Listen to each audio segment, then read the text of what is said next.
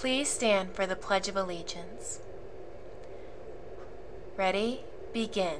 I pledge allegiance to the flag of the United States of America and to the republic for which it stands, one nation, under God, indivisible, with liberty and justice for all. You may be seated. Good morning, everyone, and happy Friday. We have one birthday today, and that is Zia from Miss Alcazar's class, so happy birthday to you. Now, for lunch today, we have another special meal, and you might have noticed this week we've had a lot of special meals because it's actually National School Lunch Week. So that's why you've gotten to try some new things, like we had the banh mi sandwich, we've had Jamaican jerk bison tacos, we got to have some plantains, and we had some sorbet, and some Cajun chicken penne. And today we're going to try something else new, which is banana pancake squares, along with roasted sweet potatoes and barbecue glazed smokies, maybe even a smoothie bowl, a strawberry banana smoothie bowl, leafy greens, cucumbers, baby carrots, jicama, apples, and oranges.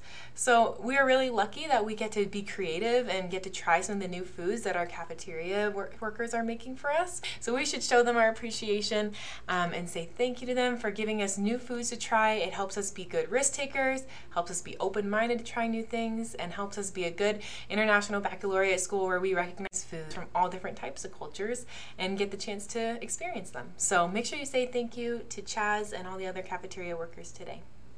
All right, on to Future Friday. Okay, everyone, it's time for another Future Friday where we look into your future to see what kind of careers and colleges are available to you.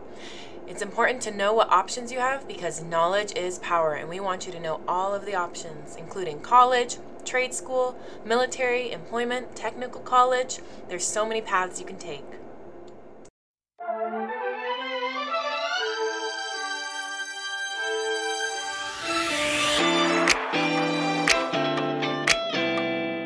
Hello, we are the Future Boss Ladies of America. Today we are interviewing Amanda Reynolds Cooper. She is a library director of Lane Memorial Library in Hampton, New Hampshire. What is your favorite book? That's a very hard question, Esperanza. There are so many books that I love that it's hard to pick just one. I really like a book series called His Dark Materials by Philip Pullman. It has Golden Compass, Amber Spyglass, and I can't remember what the third book is called, but it's a great series. I highly recommend it. Do you ever work with kids? Yes. Oh, I'm very happy about that. I get to work with all ages, but just in the last year, I have started offering a story time for kiddos from really little up to about 5 years old, and we read our books in English, but then we put in some Spanish vocabulary.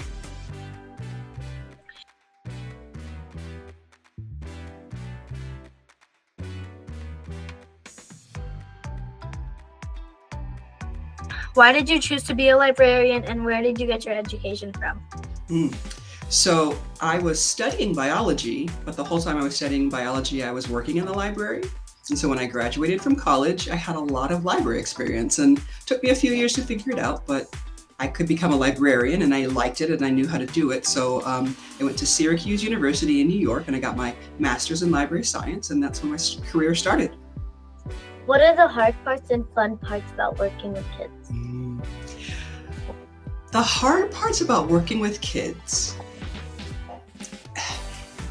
my experience is excitement turns into volume, and they're just incredibly loud. And it's not a bad thing, and it's not as if they're not helping or learning. It's just that it's a lot. There's a lot of noise and a lot of movement. So that's probably the worst thing about working with kids. Everything else about working with kids is great.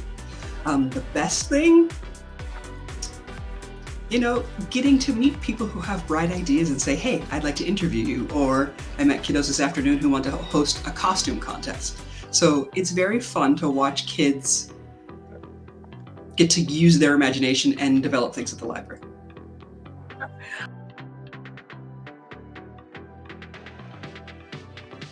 What are some of your traits that make you a good librarian?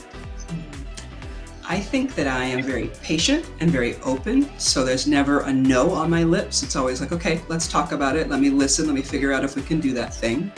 I think that makes me really good at my job. I think that I'm very friendly. I want people to be here, so I'm always smiling and walking people into the building, making sure that they feel like this is a spot that's they're welcome in.